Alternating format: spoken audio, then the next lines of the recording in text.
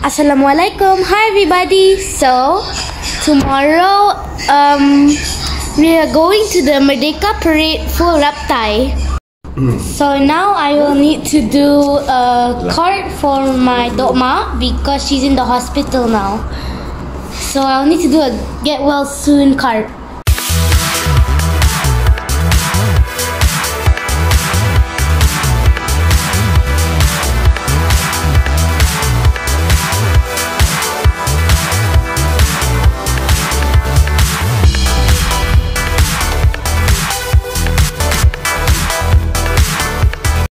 Okay, so now I have already done the card. So this is the front. It has flowers and a rainbow. And on the inside, it's Dear Dokma. Dear Dokma, I hope you get well soon. I love you. Love, Kuna Medina. Oh my god. Bye, Mama. Don't forget to give the card to Dokma, okay? Okay. Love you. Love you.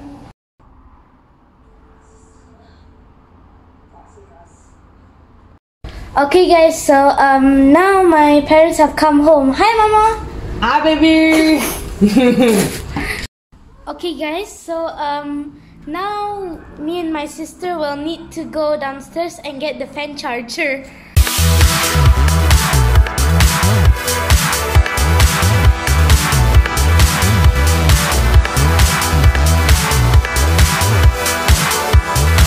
Okay guys, so now I am going to go take a bath. Alright guys, I just showered, so now we will just need to eat soon.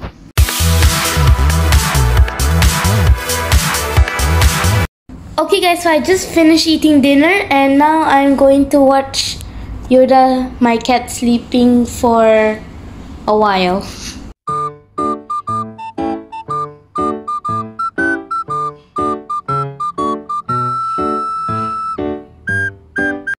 Okay guys, so actually today we will actually need to sleep like super earlier.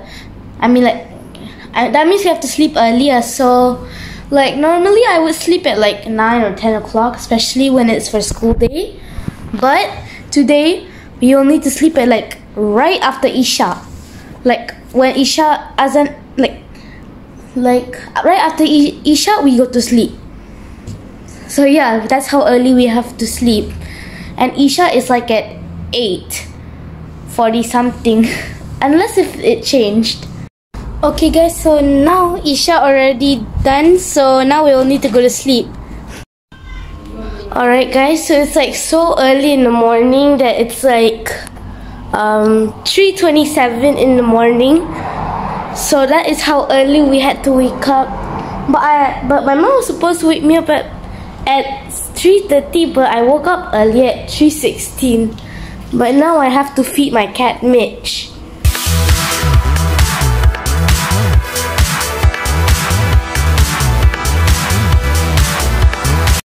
And don't worry guys, I'll also feed Yoda right after Mitch. Okay guys, so I just finished feeding the cat, so now I'll need to go shower. Okay guys, so now we are ready, so we are going out.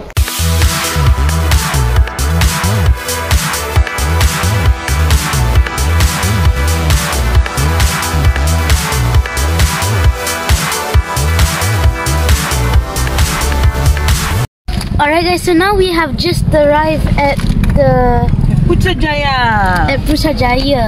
Normally it's in KL, but this year they changed it to Putrajaya.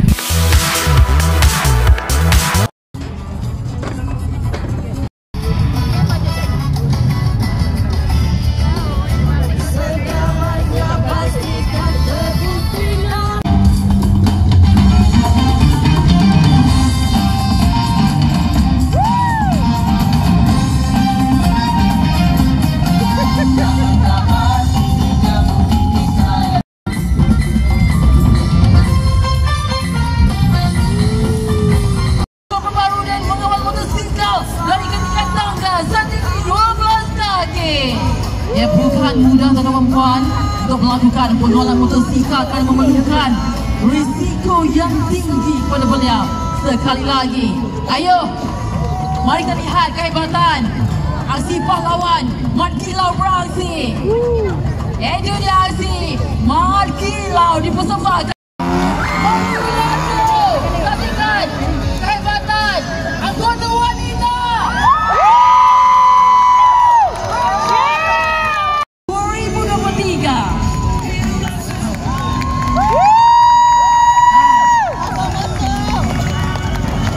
Dengan perarakan menutup, mensaksikan penunggang yang terakhir daripada Royal Enfield Kencaya, maka segala saja persembahan daripada tim akrobatik menyaksikan Army Red Warrior.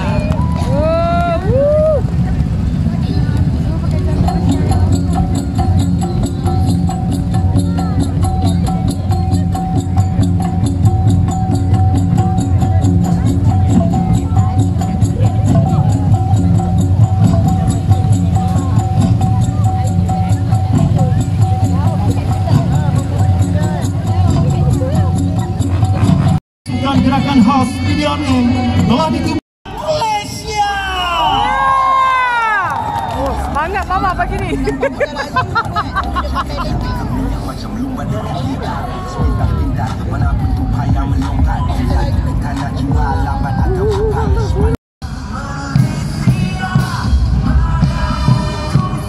Kenapa muzik ni tak tutup?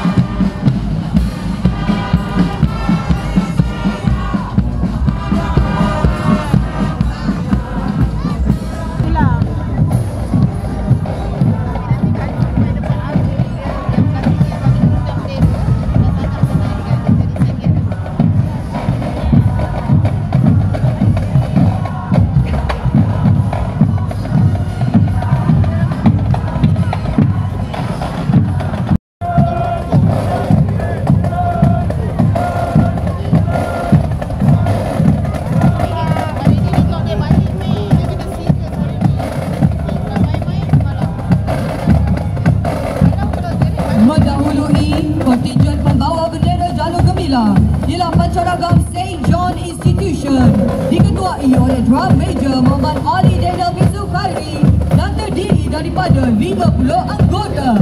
Ni St. John.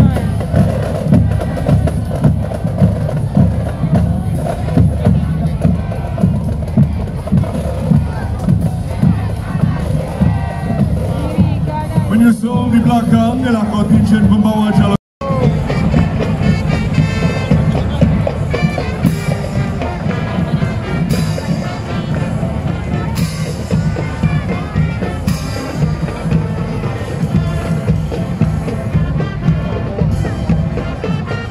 Berikut ialah pancaragam Victoria Institution diketuai Drum Major Muhammad Riz bin Muhammad Sofian dan terdiri daripada 50 anggota. Ini pengangkau. Pengangkau.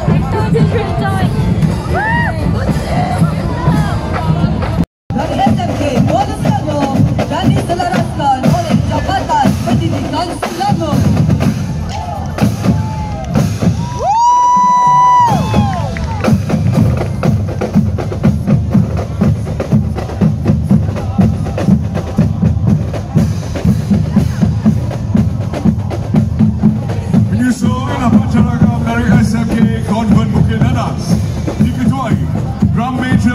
Amira Rania binti Muhammad Nagib dan terdiri daripada 50 anggota. I think these are the people yang dancing. Pembawa bendera negeri-negeri terdiri daripada pasukan kadet dari agensi bukan kerajaan dan diketuai oleh Toh Hui Wah dari SMK Sri Sentosa dengan kekuatan 333 anggota diselaraskan oleh Jabatan Pendidikan Kementerian, Jabatan dan Agensi di peringkat Persekutuan dan Negeri serta badan bukan kerajaan iaitu Kelab Permotoran BMWK 60 Malaysia dalam menjayakan misi jelajah konvoi kembara Merdeka Jalur Gemilang 2023 di seluruh negara. Beserta konvoi ini turut dianggotai oleh para profesional antaranya Ketuai Encik Zakaria Abdullah, Sub-Inspektor Keselamatan Kumpulan DRP Highcom. Turut dipertontonkan aset kumpulan DRP Highcom iaitu motosikal dan van elektrik Pos Malaysia Berhad, salah satu anak syarikat di bawah kumpulan DRP Highcom.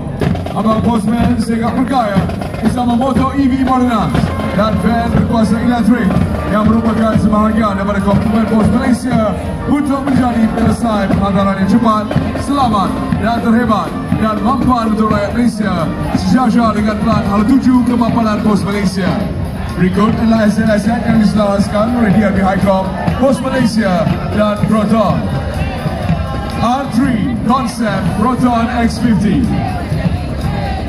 Kereta Rally Proton Satria Neo.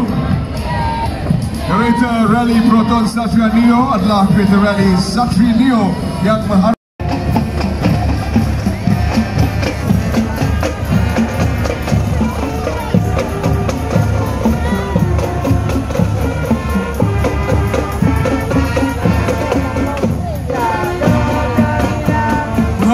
pentas kenamaan ialah kontingen gabungan syarikat pelaburan berkaitan kerajaan GLIC terdiri daripada Permodalan Nasional Berhad diketuai oleh Drum Major Kosra G dengan kekuatan 50 anggota.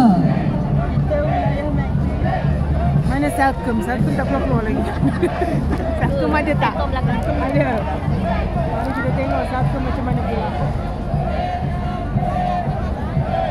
Bakal melintasi pentas kenamaan ialah kontingen TM dengan kekuatan 110%.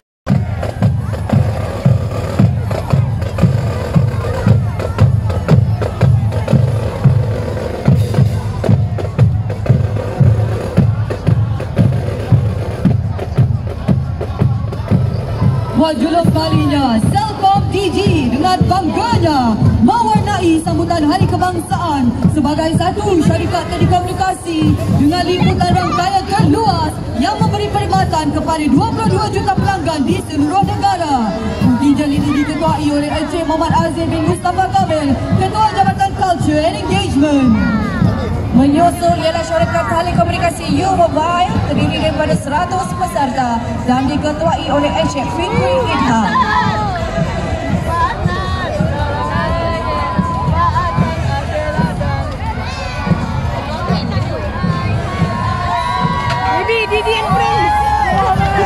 mengakhiri kontingen telekomunikasi ialah pancaragan Sekolah Menengah Kebangsaan Tinggi Kelang dengan 50 ahli pancaragan diketuai Drum Major. Bot Petir 83 juga merupakan bot buatan syarikat tempatan keluaran tahun 2010 dipacu oleh 2 enjin 300 kuasa kuda dengan kelajuan mencapai 50 knot untuk misi memintas dan menyelamat. Berikut 3 unit jet ski juga keluaran syarikat tempatan keluaran tahun 2019 dengan kelajuan mencapai 60 knot untuk misi memintas dan penyelamat di kawasan perhampiran pantai.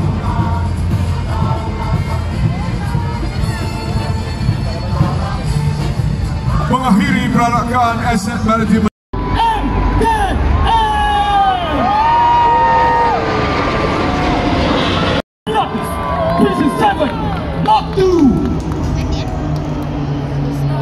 Pesawat-pesawat ini diterbangkan oleh jurulatih Utara Raja Malaysia.